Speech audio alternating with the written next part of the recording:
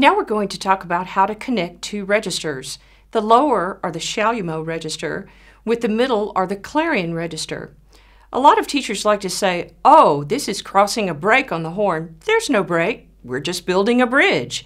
And we're going to do that with a couple of different techniques. The first technique is right hand down. Right hand down means that I'm going to put all of the fingers in my right hand down, press down on the instrument, including the low F lever, when I play this next exercise.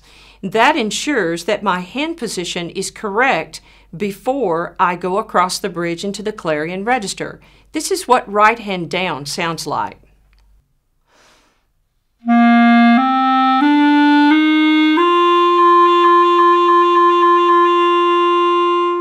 That's kind of fun in itself, right? Because you can do a lot of weird things.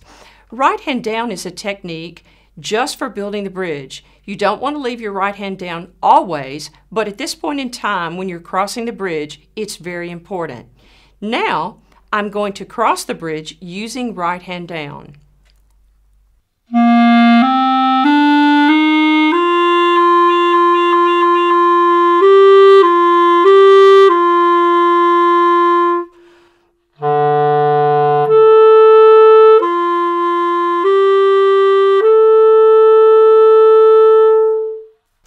By leaving the right hand down, you will facilitate a smooth cross from A to B. That way you won't be grabbing for keys because your pinky fingers will be in exactly the right position needed for a smooth transition into the Clarion register.